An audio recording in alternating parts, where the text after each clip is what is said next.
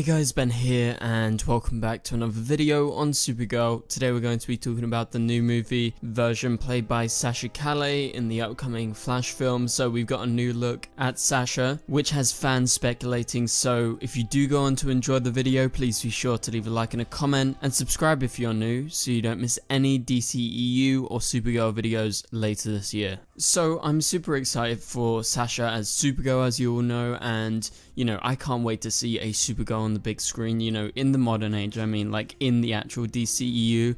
Obviously, we've had like multiple versions of Supergirl before. Melissa's Supergirl is by far the best, and I think it's going to be really hard to top Melissa's Supergirl. But I am really looking forward to seeing Sasha's, because she's going to be in a whole new world, and she's going to be introduced in the Flash film, and they're currently filming right now. And why this photo that she's shared online is so important is because they are filming literally right now, and this could be a teaser about Supergirl's appearance in this actual film. And so we do have this new look that I'm going to pop up on the screen right here. You can see Sasha has cut her hair.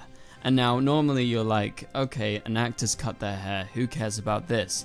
However, it must be noted that her hair is very short, and we kind of speculated that they would let her keep the dark brown hair, which looks like it's going to be true, unless for some weird reason they give her like a blonde wig, which I think is weird. I think, you know, they would normally say, okay, stick to this haircut if you want to play Supergirl. If you cut it too short, like that's going to be a problem in like continuity.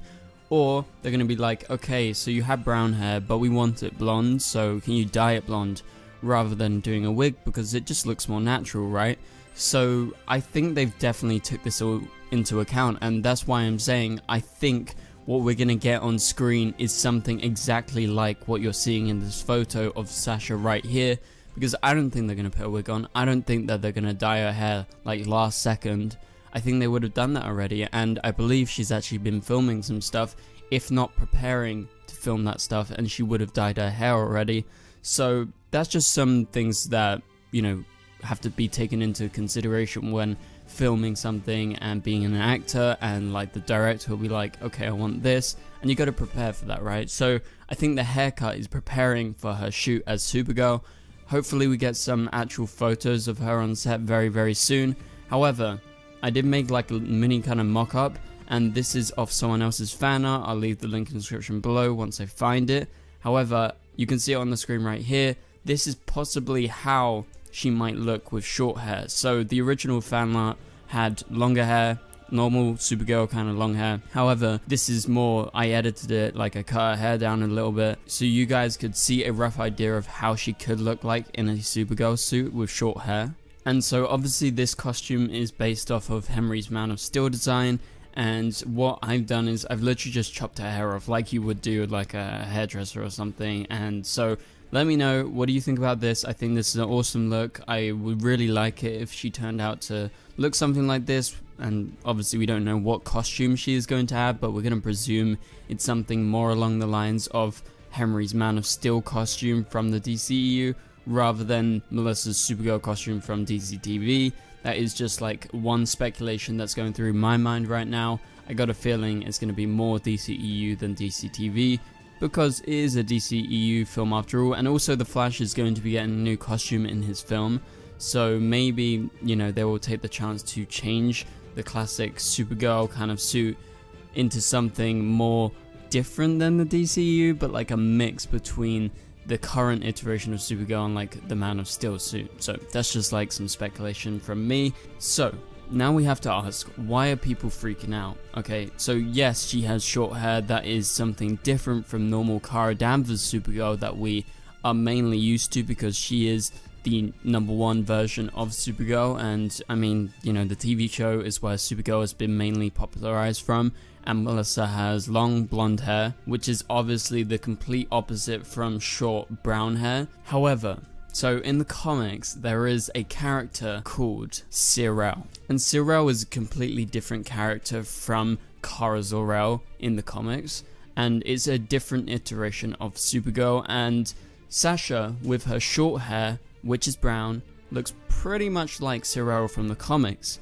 and that is obviously very different from normal Supergirl. However, they might be just taking inspiration from this version of the character in the comics that is a possibility, and there's a possibility that Supergirl will turn out to be Sir-El rather than Kara Zor-El, because I think as of right now we've only got the confirmation that Supergirl is showing up. I don't think they specifically said Kara Danvers or Kara Zor-El.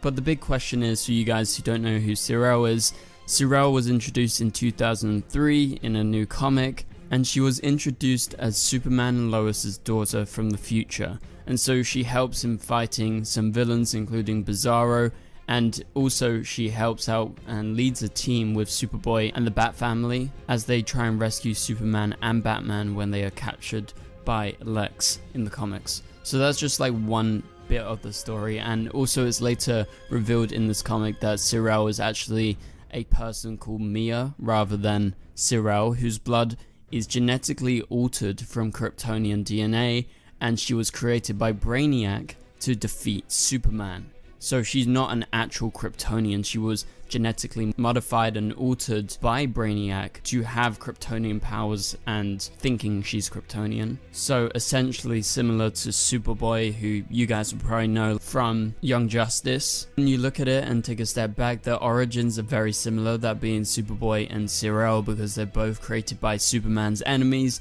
to defeat Superman. However, she regains control of herself in the comics and chooses to remove herself from existence to stop Brainiac's plan of devastating and destroying the Earth. So that's kind of the main gist of the Sir-El version of Supergirl. So she isn't actually a Kryptonian, she is someone from Earth. She's named Mia in the comics, and it turns out she was genetically altered to have Kryptonian powers by using Kryptonian DNA to create the impression of someone with the same power levels as, say, normal Supergirl or Superman or Superboy or anyone who is from Krypton or is related to Krypton. So she is like an extension of the Kryptonians essentially, because she is a human, but because she has that Kryptonian DNA within inside herself, she is like a kind of second generation Kryptonian, similar to how Superboy is accepted in Young Justice. And so there is obviously a strong possibility that she could be playing Sir-El in the Flash film, and that might be just one version of her. And I mean, it's very possible because it's a Flashpoint film, there's going to be so much time travel and it's going to be like all over the place, that there might be multiple iterations of Supergirl showing up.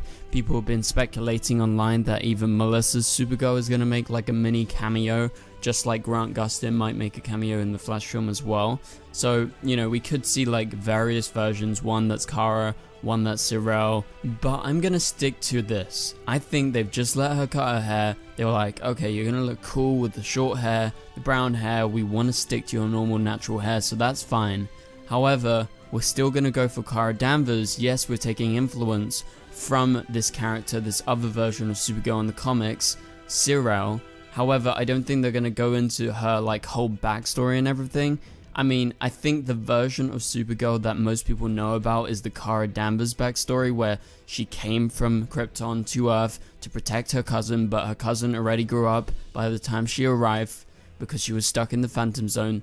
I think they're going to go for that, and I don't think they need to do that much explanation if they do that. However, they have to introduce Brainiac, they have to introduce all these other factors like Superman and Lois, they have to have a daughter from the future, like they got to set all of that up, and that's a lot of stuff that most people don't know. So I think they're not going to waste their time trying to set up a brand new character when most DC fans already know Kara Zor-El's backstory, and there won't be as much information and backstory needed. So I really do think that they're going to stick to the Kara Zor-El character. However, they're going to take inspiration in terms of looks from Sir-El in this film.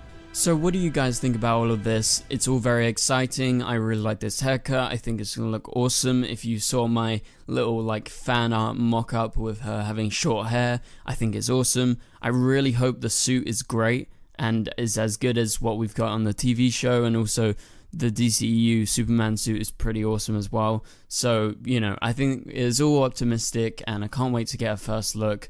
But for now, thank you guys so much for watching. If you did enjoy the video, leave a like and a comment. It really helps to spread the video around if you do leave that like. Also subscribe and turn on notifications if you're new. And last thing, click on the top right corner of the screen to watch my latest video. But for now, I'll catch you guys later. Goodbye.